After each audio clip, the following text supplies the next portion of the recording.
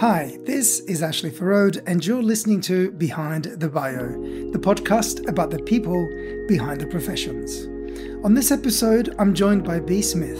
Now, Bea is the online editor of HerCanberra, a publication and online magazine that I'm sure many of you would be familiar with. If you're interested in the world of online communications, media, journalism, creative writing, then this is the episode for you.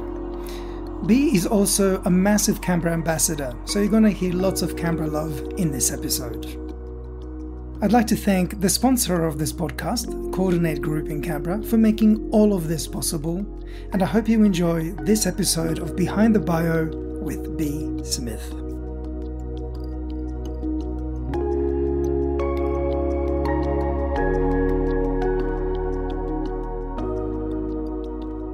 So Bea, hello and welcome to Behind the Bio. Hi, thanks for having me. I'm really looking forward to this chat. You and I have been working together for how long do you think? Years and years It has been quite some time. Yeah, for sure. Now, in the capacity, I've known you before I started doing the home stories on HerCanberra, but we've kind of crossed paths before that in some kind of social arrays that I don't quite remember right now, but that's not the point. Yeah.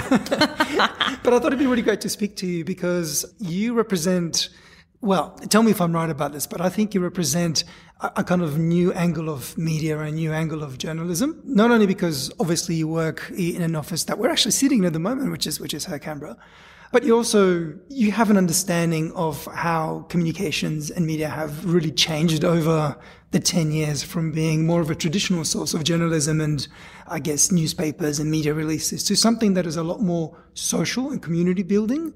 But am I right about that? Do you think you're a good representation? I think you're being very generous. Okay. I think you're right in saying that HerCanberra is has a very unique spot in the market in a number of ways.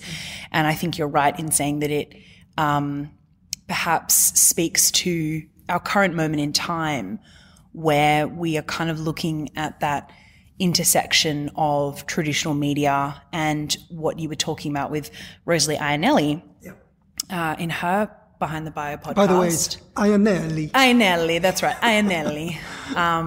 That about how these days we also look at the content aspect of things as well, and content is an idea in and of itself. And so I think that's the kind of intersection where HerCanberra meets is content and news. Exactly. And that's why I thought this would be of interest, especially to those who are looking to get into the field of communications or perhaps working in it, because I think you represent that shift and that change. And I think what might be interesting is if we go backwards and talk about how you even got to where you are right now, and you are the online editor of HerCanberra. So it'd be great to go backwards, take the steps of how you ended up here, and then let's get some thoughts around where you think all of this is going, because I think a lot of those who are listening would be interested in that as well. Let's do it. So let's go to the start. Were you born in Canberra? I was. Okay. Born and bred. Very Canberran. I've got the classic, my mum came down from Sydney, she was born in Sydney, sort of raised in Canberra, and then my dad is from Queanbeyan, actually, so strong Canberra roots. So grew up here in the inner north represent, and I went to, all of my schooling here, and then I went to ANU. But I didn't start in comms, actually. I wanted to do teaching. And by teaching, I mean I wanted to do an arts degree in English and history and then go into teaching after that. And I actually sort of started getting involved in the media side of things at ANU through ANU's student newspaper, Waroni. Mm-hmm. I did some extracurricular activities in my sort of early uni years, and I went on exchange. And then when I came back from exchange, I wanted a new challenge, and Waroni had been something that I had always wanted to be a part of, but it seemed a lot bigger and scarier than I sort of maybe a challenge that I wanted to tackle. But I sort of got involved on a lower level. I became a sub-editor for the life and style section, bit of a prophetic moment there, and then became an editor, which was great fun because I got to sit on a board of 8 editors, and we decided everything from, podcasting to the content for the magazine and website, and that was a really important sort of moment in my life being involved in that, because that really shifted me. So from the moment that I went in there, I kind of realized that I didn't actually want to do teaching. I was this close to applying for Teacher Australia. I'd gone through the sort of pre-selection processes, and I was looking at doing that. It's something that I still think is incredibly important, regional education. But I had a bit of a taste of journalism by that point. So by the time I was, during my 1-year editorship there, I had made a lot of connections with people who were doing internships, and so I did a few internships in Sydney. And by the time I was done with that, I was like, yeah, I wanna do this. This is somewhere I want to be.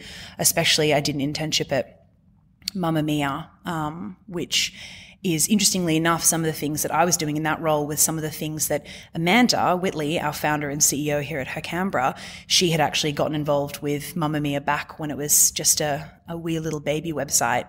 And it was, that was a really funny moment when Amanda and I first met, and we realized that we had been kind of, I guess, a direction, we'd been pushed in the same direction by the same sort of website. So that was, and so by the time I was finished there, I was like, right, I want to do something in this arena. 2 questions. When you were at uni, so obviously you volunteered time or kind of got involved with Feraude, the newspaper for the students there. But where did the drive to be involved with that come from? I think it was, I actually think, weirdly enough, I would not consider myself anyone I never had the dream to be sort of like a quote unquote leader when I was younger. But I really liked the extracurricular leadership activities that uni offered. And when I had kind of reached the end of the road in terms of, sort of collegiate opportunities, it was sort of, and it wasn't even like a resume building thing. It was just that I thought, I had no idea before I went to uni that you could have these amazing, formative, really adult experiences in leadership while you were still studying. And it as well felt it felt like a really unique opportunity as well, because I think at that time, and this is still being said, which is kind of interesting because it's been 5 years now that I've been at HerCanberra, and then I was at Waroni maybe 2 years before that. So about 7 years since I've been sort of doing writing and been interested in journalism. And what everyone was saying about 7 years ago about journalism was that it was dying. It was on its way out. Print media is dead. I remember hearing about how Fairfax had slashed its cadet program from something like, they used to take in like 150 cadets over all of their mastheads every year. And then one year it was like 5 or something like that, which I don't know is actually factual. But it was those kind of numbers that were coming out of the journalism industry that made me really hungry for any opportunity that I could to actually get involved. I think that my ideas of, especially lifestyle journalism, there is a very glamorous sort of idea behind it. But I think that for me, the online side of things was really interesting, and that's what Waroni offered. And so just any experience that I could get in what I was constantly being told was a shrinking market, I was going to take it. Yeah. It's interesting too, because I think from those people that I speak who are journalists, a lot of them had that yearn to be a writer or communicate ideas and thoughts, to people through some kind of medium relatively early on. And they would look to opportunities such as, for example, writing for a local newspaper or whatever that may be as a means of getting into that. But it kind of seems like it was a little bit different from you. You were actually taking it not from the sense that you wanted to be a writer or a journalist specifically. You liked the responsibility that came with having a role like that and being involved in a project of that nature. Yeah, I think it's interesting. I've written from a very young age. I used to write prolifically in the school holidays and things like that, usually pretty silly stuff, like fan fiction and things like that, which has been embarrassing to admit now. But I used to write a lot then. And I wrote a lot as an editor at Waroni, but it was more, I actually just love the collation of other people's writing, which interestingly enough it's the role that I fell into there. I was the content editor, and it's the role that I'm essentially still in now at HerCanberra, is taking everyone's words and everyone's ideas and putting them into and packaging them up for the public, really. I love that. I love talking to people about their pitches. I love reading their pitches. I love pulling things together to kind of maybe sort of streamline the idea behind the pitch, and then packaging it up with images and then presenting it to the world. And that's essentially that's my role at HerCanberra, is to do that and to be that pipeline. And I just loved it. And I fell in love with that editing process. And the writing goes hand in hand with it. And the writing was really natural to me. But yeah, it was the editing that really got me. I loved it. I still do. The second question I was going to ask was around how much did the English and history component of what you were studying assist you with moving into essentially writing and journalism? I think that a lot of the time it's the critical thinking aspect of my degree that I would bring into it. But I would say in terms of the actual practicalities of my degree, probably nothing at all, to be honest. Being on ANU campus, being on any university campus was the driver to get me into writing and editing. But it was not, it definitely didn't inform pretty much anything that I was doing, I have to say. I'm sure that it helped me, writing essays. I think writing anything that requires critical thinking will help you in writing content that's not schoolwork. But I think that, it actually had very little bearing on it in the end, interestingly enough.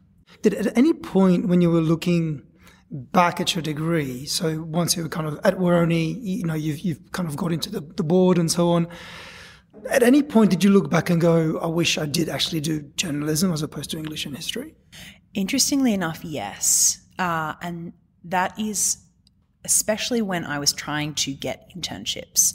Interestingly enough, ANU, and this might have changed, but ANU does not have an internship program like, for example, UC does, where interns are given the contacts and also, interestingly enough, very importantly, the insurance, literal insurance, in order to get internships. So when we host interns here at HerCanberra, which is one of my favorite parts of the programs that we offer here, we take them on and UC insures them. And ANU didn't do that except through their national internship program that they run, which is much more sort of government based.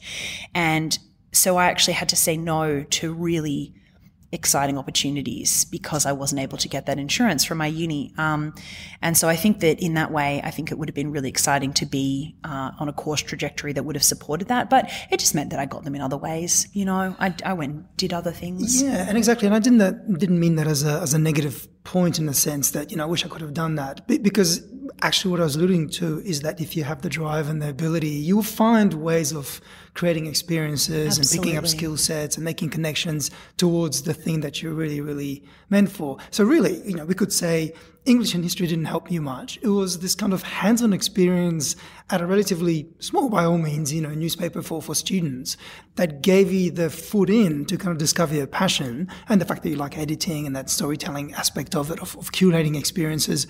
And that was enough, despite the fact that you might have not been able to get the internships that you're after, to keep pushing through to get you to where you are, which is a positive outcome. Absolutely. No, and that's exactly what happened. After I finished up an intensive at Mamma Mia in Sydney, I decided that it was really, really hard. I was going up there once a week, going up to Sydney on the Murray's bus, and I thought, this is really ridiculous. I really need to look for something that's local.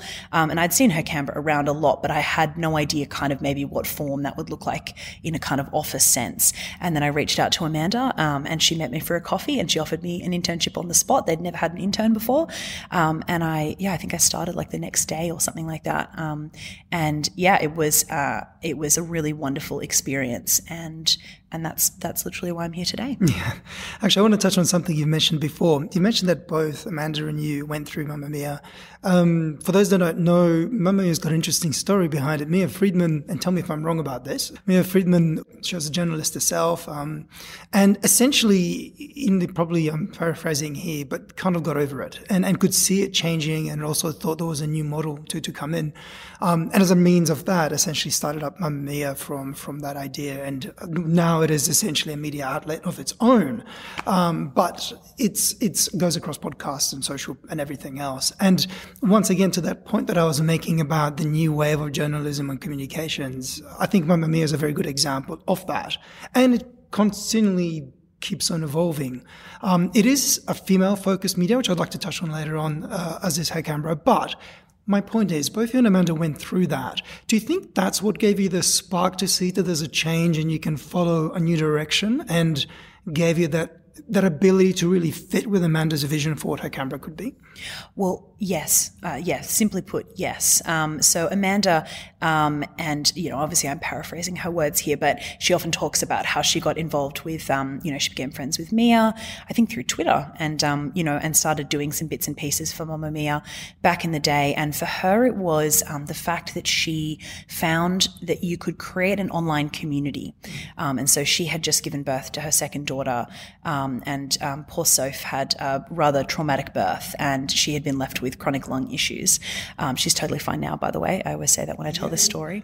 And so Amanda had to leave her job in the public service to be able to care for Soph, because she wasn't able to go to daycare. And essentially, Amanda found herself very isolated. And so through Mamma Mia, she was able to see that an online community can create the same kind of bonds as a physical one. And it was really, and this was a long time ago, this was 11 years ago now. This was 2011, 9 years ago now.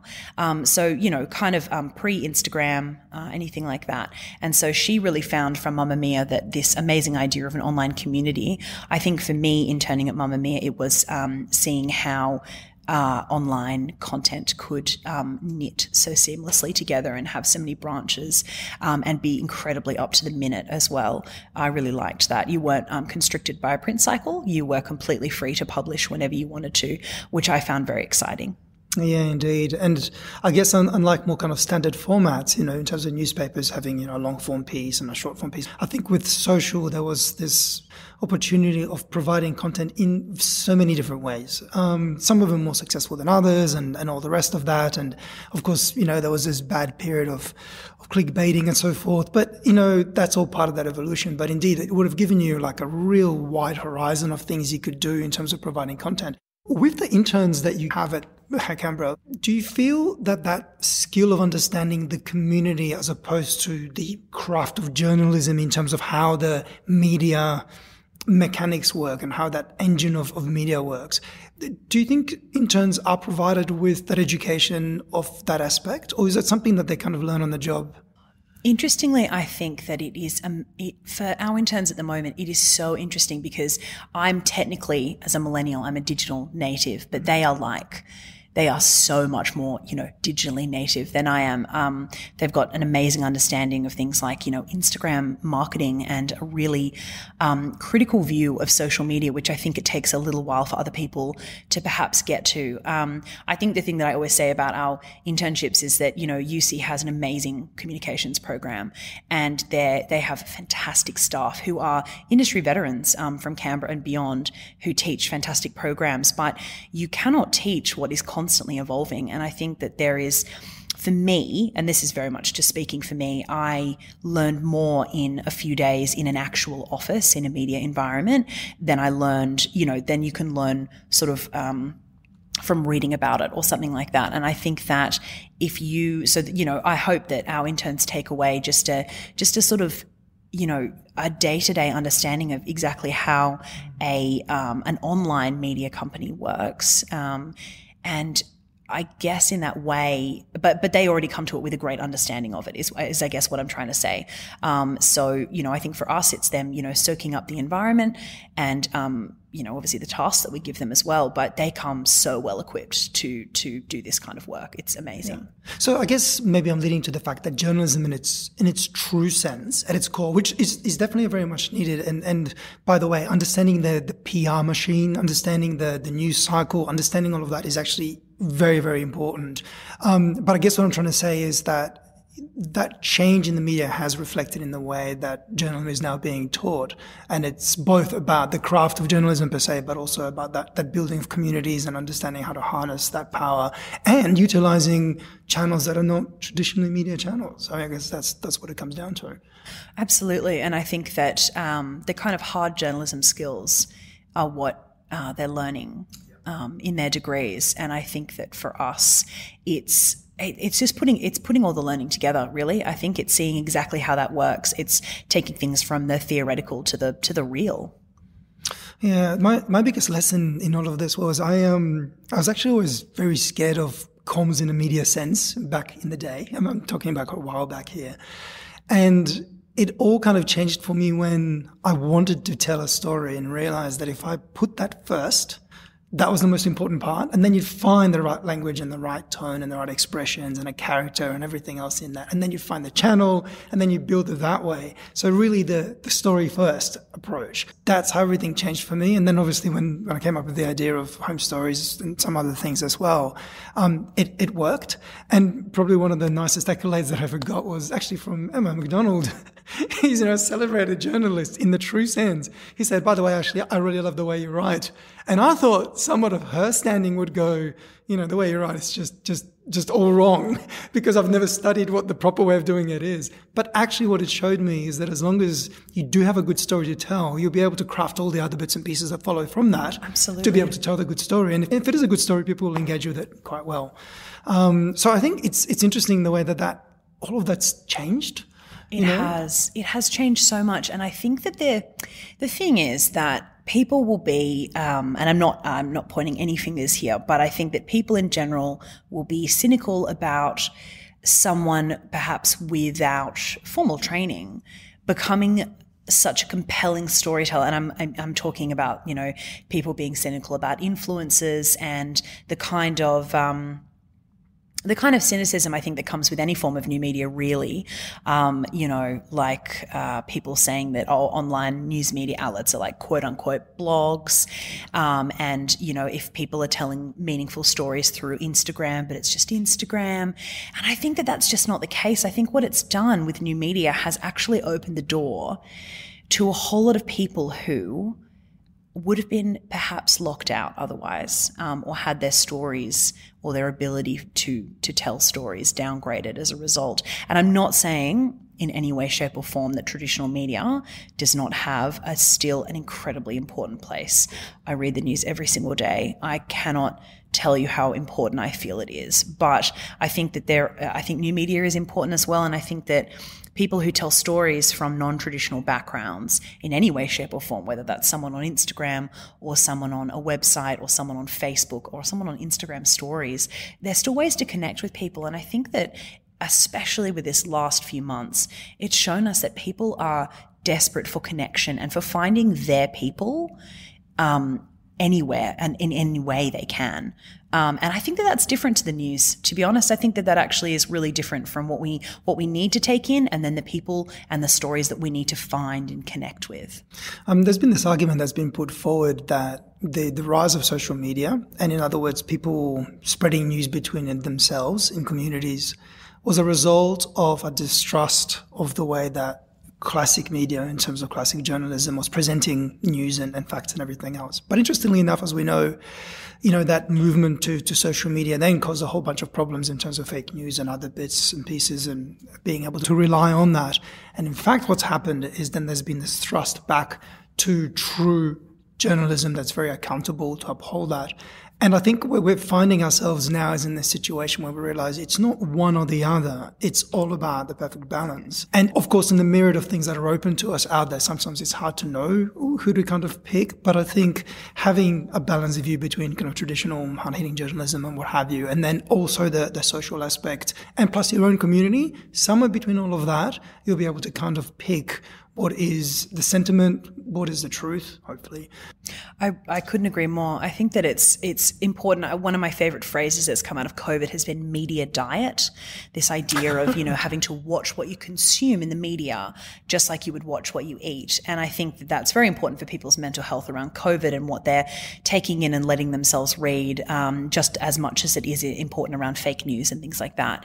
But I think that that's exactly that balance that you're talking about, is you can almost look at it as in you've got the kind of, and I know that people will often see, if I talk about light and shade, we talk about the shade as being the hard facts, the New York Times, the Canberra Times, things like that. And then the light might be something like HerCanberra, which is, I think sometimes sounds a little bit more, I don't want to, I think that sometimes it can be a little condescending, but at the same time, I think it is actually really important to have that lightness and to read about things that will actually just make you feel connected or happy or just celebrate the place that you live. I think that one of the reasons why people love HerCanberra so much is because we celebrate Canberra just as it is, which has traditionally been, kind of the butt of jokes, I guess, across history. And I think that really a lot of people just want to feel good about where they live and what they do and what they might want to, eat, or the people that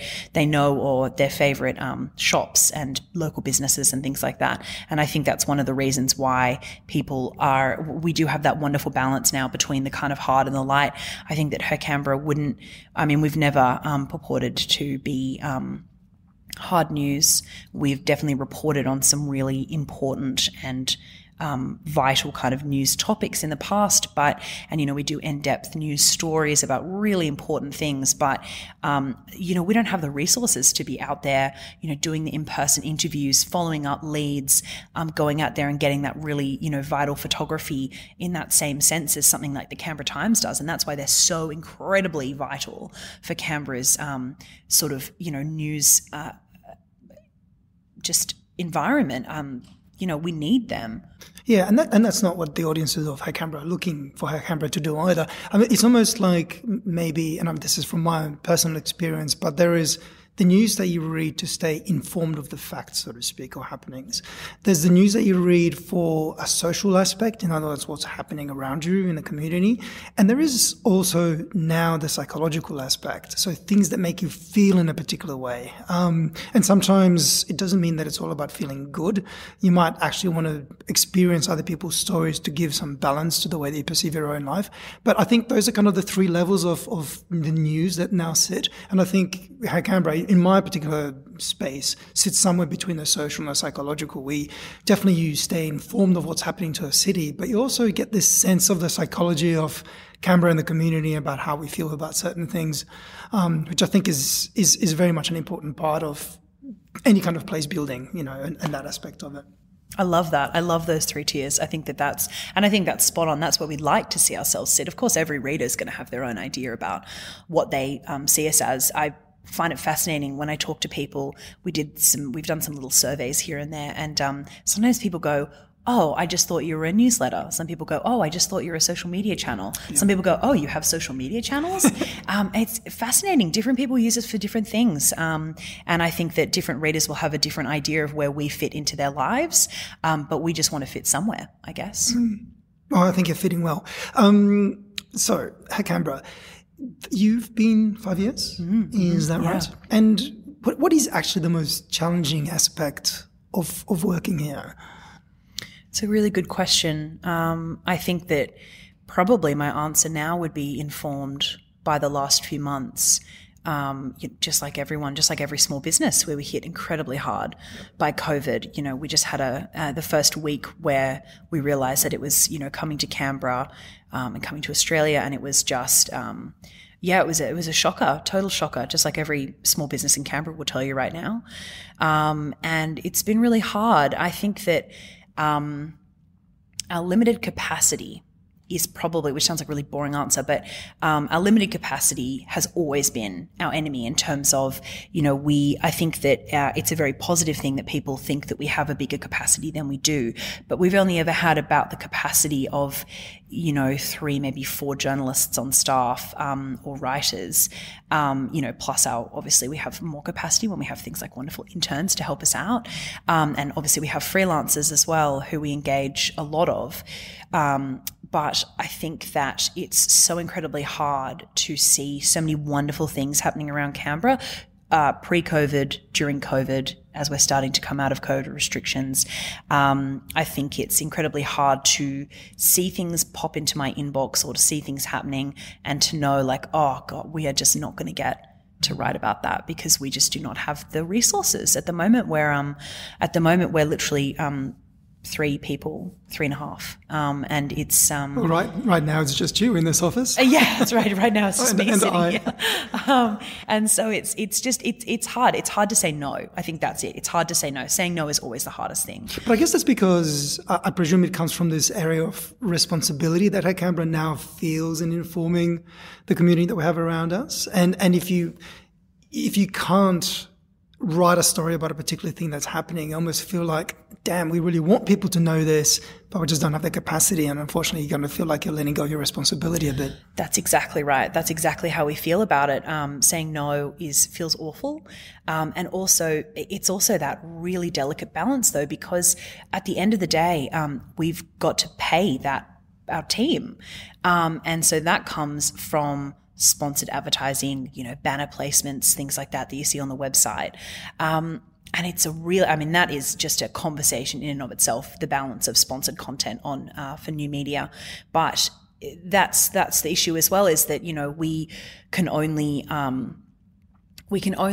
tell people's stories, and I'm talking about like individual brands and things like that now, so many times before it becomes an issue of you are accessing our audience and leveraging the audience, and it becomes this really knotty sort of conversation of, like what's it's so obvious sometimes what's news, and then there are things that it's not necessarily news, or it's to the point where we've told that story before and you guys would love us to tell it in a different way, but where's the line between you advertising with HerCanberra and you wanting us to spread a very specific message? And of course, then you get into things like, the actual, sponsored content guidelines, which are things like once the client controls the message, then it's a paid advertisement and things like that.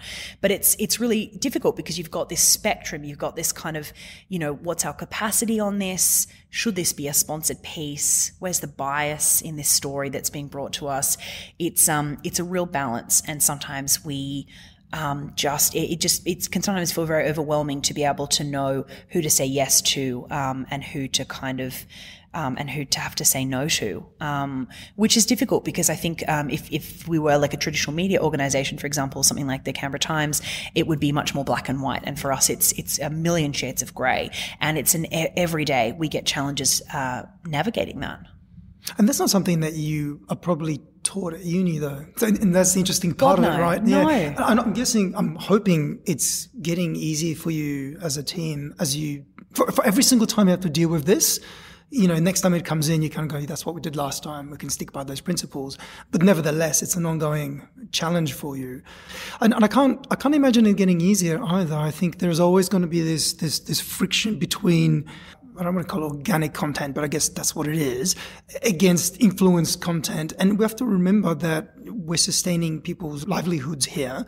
This is a business after all. But you have this huge responsibility of informing our community around all these events and other things that make us Canberran. So I could imagine that challenge being, quite a tricky one. It is. It's hard to balance, and it's hard to not take every decision personally myself. And I think it's sometimes hard to disappoint people. Really, that's what it comes down to. But you're exactly right. We're sustaining the livelihoods of our team, and I think that, for example, if you appreciate the journalism of the Canberra Times, for example, you should subscribe. You should support them.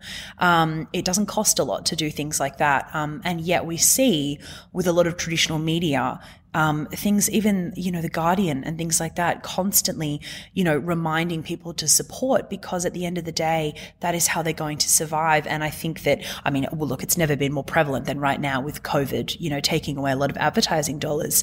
There are media organizations, just recently BuzzFeed News, for example, shuttering around the world as a result of the loss of advertising dollars. And I think that, I guess I don't want to preach to people whatsoever, but, it's something to remember, I guess, when you use free websites, is that they're being sustained solely on the advertising that is placed with them. And it's a cultural shift too, because none of us have a problem for paying for streaming services or movies, for example, whether it's stand on Netflix or what have you. But I think with media, that shift just hasn't happened the same way. Do you know what I mean? And I think that's the problem. So it's a cultural shift, I think, that needs to happen for people to kind of appreciate that they're paying for the equivalent of a streaming service for the quality that you want in terms of news is just as normal as it is for you paying for Netflix. Absolutely. And in the meantime, magazines are shuttering. People say that, I think the issue is that people are really upset when, their favorite magazine that they used to read as a teenager or, the fact that magazines like Cosmopolitan and Clio and things like that are shuttering around Australia, and a whole new wave with COVID. I guess it's kind of, there's just one answer to that, which is just go out and buy magazines. Just go out and, if you see a website that you really like, and it's free to access, you should, click on some banner ads or something like that. All of that supports the website in the end. And I think that if a website's asking you to pay for a subscription, that's a wonderful way to support. But I guess, just keeping in mind the fact that, there is a team of people behind the website, really. And we all we want to do is do the best job we possibly can with putting that content out there and have people love that content. But I guess that we've still got to keep the lights on somehow, I guess. Yeah, and maybe it goes back to the conversation we're having about those, 3 different areas and having that balanced meal or whatever you call it around news. Because I think maybe once you make your choices in terms of who you trust as far as a news area, perhaps subscribe to that. There are stuff that's always going to be free. I mean, HerCanberra is free to read. So I think it's, once again, maybe for people to have an open mind about that balance and maybe not be afraid of paying a few measly dollars here and there for the things that they trust in. Absolutely. And I think that if you have qualms about paying for things, think about what would happen if it didn't exist anymore. Something like the Canberra Times, if that shuttered, that would be a huge loss for Canberra. I hope that people would feel the same about HerCanberra as well. Yeah, indeed. So flipping to a big positive, what's probably the best part of your job here? Oh, there's so many. Just pick one. We don't have time for 12. Pick one. I would say the team, the people. Yeah, sure. It's beautiful. We have a beautiful team and it's just so much fun working with them. Everyone loves what they do. Everyone supports each other and it's just a really a wonderful environment to be in every day. See, I thought you were going to say something about the fact that you work for a brand that is exceptionally well known in Canberra. As in, that there's never been a situation where I have said, oh, by the way, I write these home story things and they're out on HerCanberra, that someone goes, what's that? Which is great because I think it's definitely been around long enough to really own its space. And I thought you were going to say, no matter where I go and tell them where I work, people go, yes, you don't have to explain that twice. But that's not what you did say. So. Actually, that is not true. That's definitely not true. I'm that person who goes I work for a website. And then they're like, oh, cool. And they're like, oh, what website? And I go, oh, HerCanberra. They're like, oh, I know HerCanberra. But the times when I say, oh, I work for HerCanberra, they're like, what?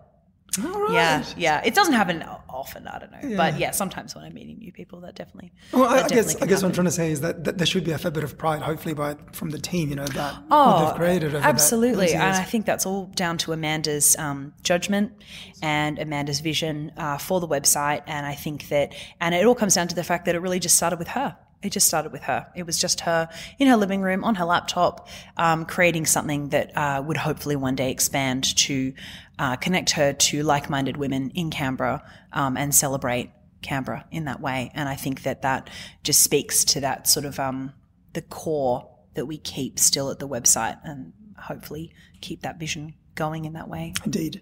And actually, you've mentioned something that I wanted to get into, and that is that it was originally created with the intention of connecting the women of Canberra. But it does much more than that. Does the her part of HerCanberra, is that still a major focus of the way that the content is either curated, written, the way that you see your audience? I'm really actually interested in that because I get the feeling that it would have changed so much over the years. I don't know how big your male readership is, but I would presume that it's large and growing in terms of creating quite a balance for you.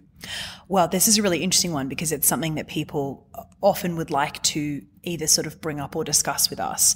And it's something that gets talked about quite a bit, especially with, things like freelancers. And, I've had lots of really interesting discussions with people who kind of just want to get to know the brand a bit better and where we see ourselves in that way. I think that it very much started, it all comes down to, I guess, the fact that it started as Amanda. So it was HerCanberra, as in Amanda's Canberra. And it's expanded to have mostly female contributors. Obviously, yourself is an exception, and one of a few exceptions. I'm very in touch with my feminine side, though.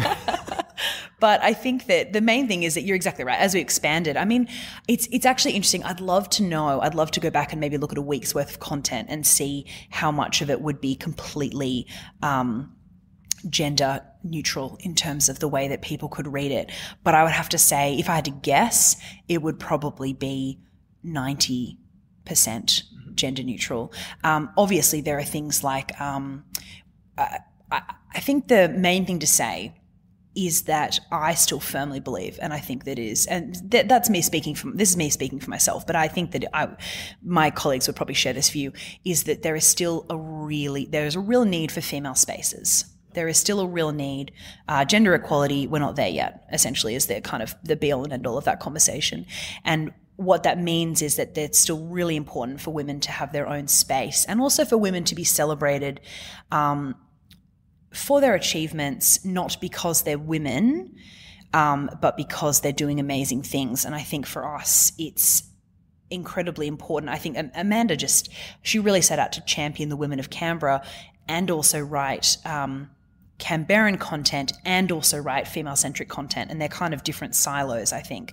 And so we still very much champion women all the time. We have so many profiles on amazing Canberra women doing the most amazing things throughout their careers. And then we have content that is completely gender neutral. I would say, all of our food content, our event content, which makes up a huge portion of what we publish, our newsy pieces, what's going on in Canberra, things like that. I mean, none of that is, I guess, through what I would call like a gendered lens in that sense. But we still very much seek to champion women wherever possible. Emma McDonald, who you've mentioned, our associate editor, who's amazing, she as you said, had a long and storied career as a sort of, hard news journalist with Fairfax for many, many years. And she had a great quote, and I'm probably going to mangle it, but she says that whenever she went out to find an expert for a story to inform her writing and to quote, she said that she would always look for a woman first to amplify those female voices. And she was always able to find one. So I guess that's probably speaks to what we're trying to do when we profile women, women in businesses that focus on things that are pertaining to women, is we're trying to amplify those voices and amplify those stories, as well as just champion them as successful Canberrans, really. But we also, more and more we champion the businesses and the achievements of everyone, really, irrespective of gender. And I hope that continues, because I do hope that we're in that kind of stage now where people of any gender identity will look at HerCanberra and not see it as just specifically for women. I've had many conversations with men over the years where they've said, oh, well, I don't read HerCanberra because obviously it's for women, which, look, I understand. It's got a gender prefix at the front of it. I understand if someone looks at that and feels like they might be excluded from the content that's on there. But I feel like everyone, if they just looked at any given day on our website, there'd be at least one article on there that they would probably connect with in just a newsy kind of way, like, a new restaurant or something like that, that's completely genderless. Yeah, and to the point too, I think the fact that you're celebrating the women of Canberra, that's not female content. Or in other words, it's not content aimed at females. That is celebrating humans of Canberra right. who happen to be female, and that is just as interesting to both males and females and everybody else. You're championing content that is balanced, but really at the end of the day, it's meant for anybody that finds it interesting, and not really putting that lens on it every single time. I hope so. And I think in that kind of way, I think that if there are people who think that HerCanberra is just for women, and then they read it and realize that a lot of the content is for everyone, but still have a problem with, say, sharing content from a website called HerCanberra or looking at a website called HerCanberra, I guess the question would be why are you so afraid of that? I think that that's an interesting one. But also the thing is that it's not, it's just not, I really hope that people would not look at that as being a downside, the fact that it's got a female prefix on the front. Yeah, indeed. So in terms of perhaps not just HerCanberra, unless you want to talk about it specifically, but in terms of the scene of where all of this is heading, where do you think the next steps might be for the industry, for HerCanberra, perhaps even for you specifically? That change that's still taking place, do you see things in the next couple of years that you foresee will be big changes for the scene of HerCanberra, or is that too hard to predict because it's evolving in a way that no one can really predict?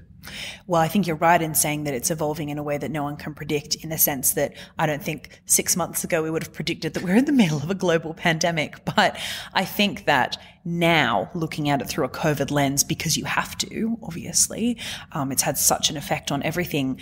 I would say that even pre-COVID, we have seen this shift towards hyperlocal. Which is very fortunate for us as a hyperlocal website. But I think even more now, people, and I'm not saying that there's some kind of death of globalization whatsoever. I would actually say that I get probably, the majority of my news from the New York Times, and then I would go straight to the Canberra Times. I would go for the extreme global, and then I would go straight to the hyperlocal news.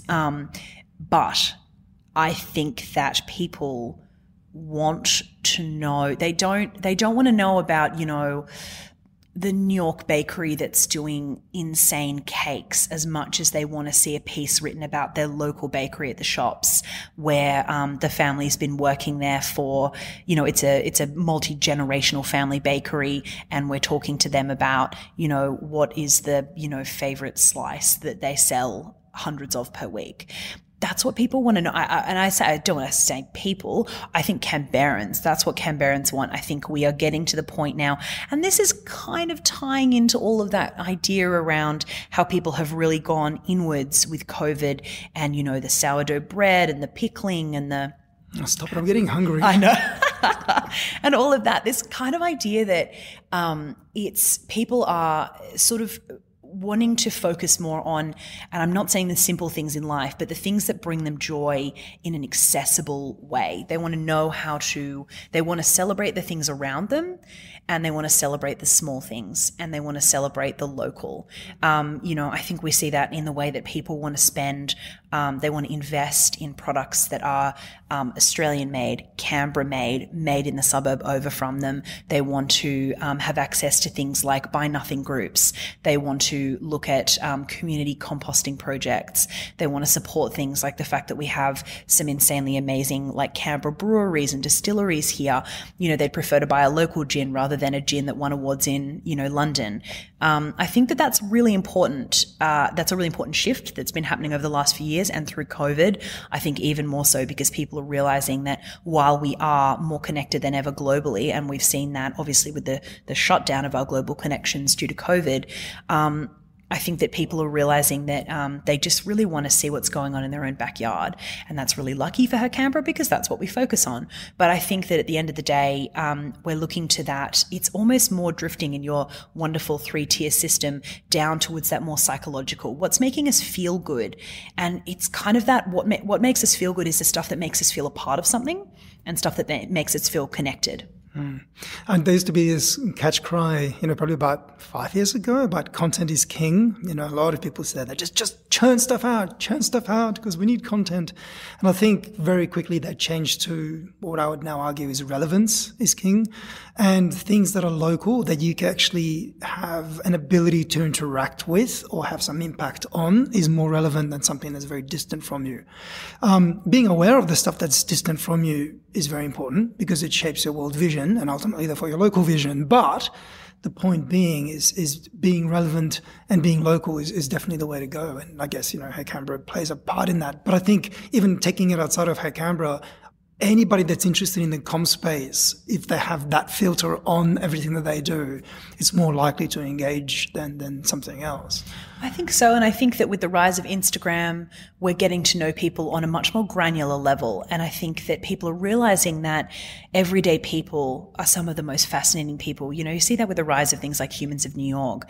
We don't necessarily read global or national publications as much anymore, I want to say, because I still think it's very important to read them. But I think that people are turning away from the global idea of these are the 100 most fascinating people in the world to here are 10 Canberrans who you might have come across at your local shops and look at these amazing things that they're doing. People want to get to know other humans on a really micro level and to see what's happening around them instead of looking outward. I think we're looking inward.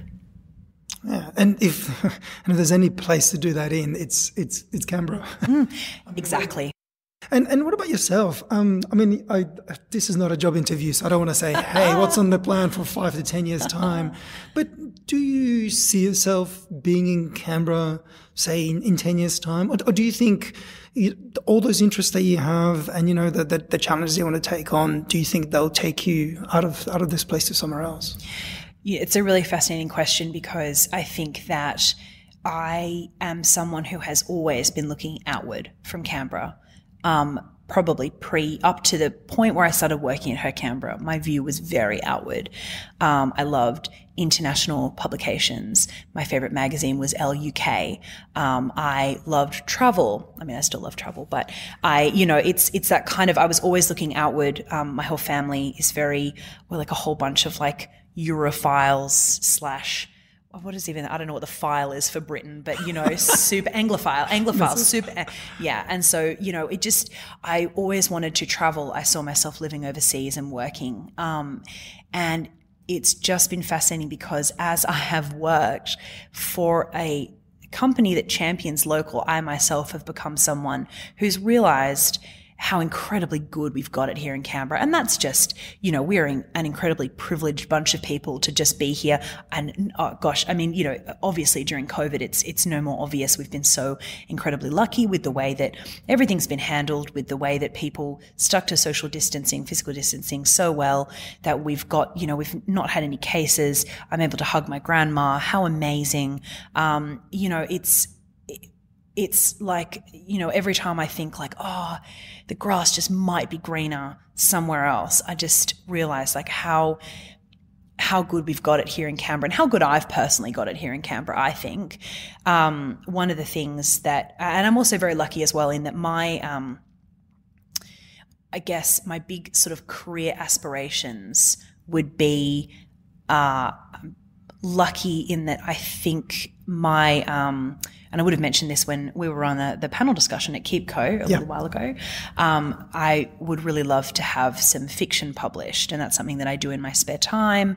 And that provides a very neat sort of little fork for me in career aspiration because I can stay exactly where I am and be on this career trajectory that I am on now and doing amazing things with HerCanberra, and still be doing stuff in my spare time that pushes towards this completely different career aspiration, which is to become a published fiction writer in that way. So, or to just write a whole lot of non-published fiction novels.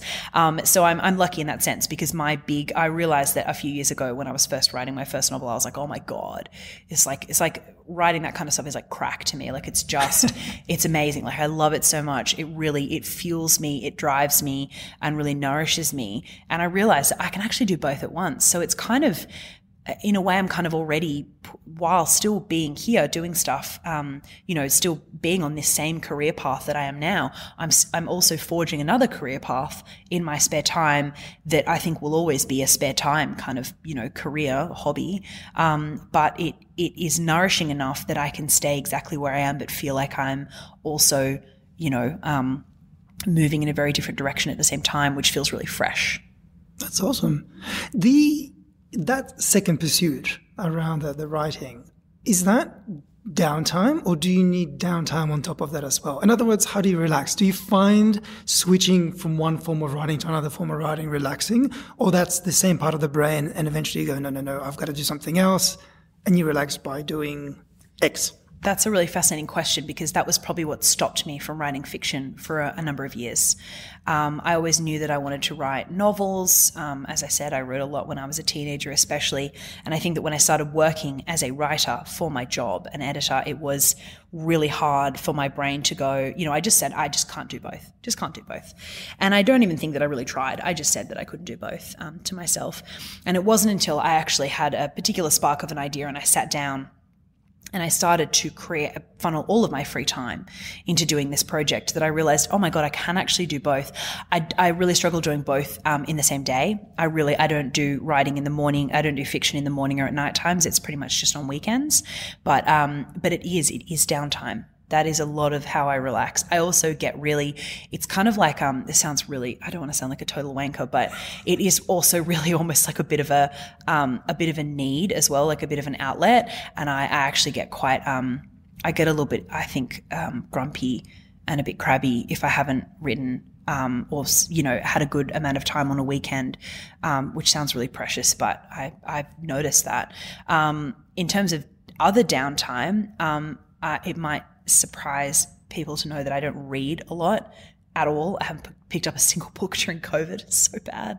I feel terrible saying that. But Netflix for sure. Going on walks, hanging out with family. I live with my family at the moment, my sister and my parents and my grandmother, who lives in a granny flat out the back with her small dog. All right. So it's a big rambling household right now. I'm also really lucky in that all of my really close friends are still here in Canberra. I see them as often as I possibly can. And I'm also really lucky in the sense that all of them have really, a lot of them are either studying or they've got kind of side hustles, or they've got a business, like our mutual friend Anna Trundle of Keep Co. And they're hustling to build these businesses. And so it's a very unique and excellent situation for me to be in, because I can hang out with them while we're all working on our various projects and kind of do two at once, which is awesome. And so friends, family, Netflix. Yeah. I do get the feeling that you get a lot out of social situations. I mean, apart from, in fact, actually, I don't think I almost ever see you specifically to do with like home stories. I think I just email you and we discuss things that way. So we almost never have professional meetings about that. But I keep on seeing you out exactly at different social situations. Sometimes they're launches and they're obviously representing HerCanberra. But then sometimes you just hang around in spaces and I presume you're getting inspiration for the things that you're working on. And I get the feeling that you kind of quite like that sense of community amongst, the people that you're connected with, which is probably keeping you quite grounded to this place as well. That's it. Yeah, I definitely, I feel very, I feel lucky that a lot of my friends are in that same stage of our lives where we're really, we're working silly hours, but we're working towards something that we really believe in and that we really love, whether that's, a second degree or a business or a side hustle or whatever. And that definitely, it doesn't just keep you grounded. I think what it does is it tells you that you're not alone in wanting to do something that maybe isn't just your 9 to 5, which is so important, I think, because a lot of the time, a lot of people have a self-doubt, especially around diverging from their actual career path in terms of, dedicating hours and hours of your weekends to a side hustle that might not eventuate into anything. And having those people around, there's nothing better to convince you that, no, you can give that a crack. Like, absolutely. If they're doing it, you can do it. And it's, it's a very fulfilling thing to be around, I think. Yeah. I think encouraging people to follow whatever the second, third, fourth passion, depending who they are, and really give it a good go is a great idea. I mean, it's hard. People have busy lives, children, whatever else, health issues, other concerns, and sometimes it's very hard to fit in. But I think the encouragement you can give to people is that if you love something enough, you will find time to squish that in somewhere. I agree. And then you'll get a real reward out of it. And even if it doesn't end up being the thing that you planned all along for it to be, you will still feel internally rewarded for the fact that you gave it a go. I think that's the main part of it. So Yeah. Follow that side hustle dream, everybody. That's right. Hustle hard, everyone. Hustle hard. Look, thank you very much. I really appreciate this conversation that we had. I think it's actually going to be quite insightful to a lot of people, those who read HerCanberra, those who are probably trying to get into the industry, those who are trying to make sense of the world out there in terms of all that content that's coming at them. So I think we've touched on quite a few different things that might relate to different people. I hope so. And we definitely did a very great plug for Canberra. I think Visit Canberra will call me after this and might slip me a 50 for all the work. You've got my number, 50, guys. 100. We need to split it. Sorry, we'll make that 100. I'm pretty cheap. Thank you so much for having me, Ashley. All right, I'm sure I'll see you at the next social occasion, even though we might not be able to hug as such. That's right, 4 meters per person. 4 meters per person. Alrighty, take care. Thank you.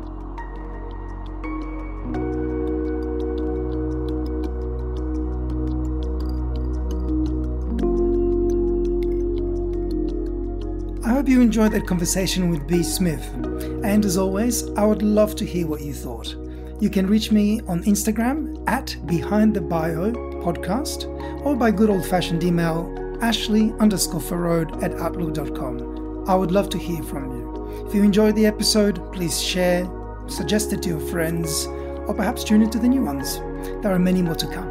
Once again, thank you to the Coordinate Group in Canberra for making this possible, and I hope to catch you at the next episode of Behind the Bio.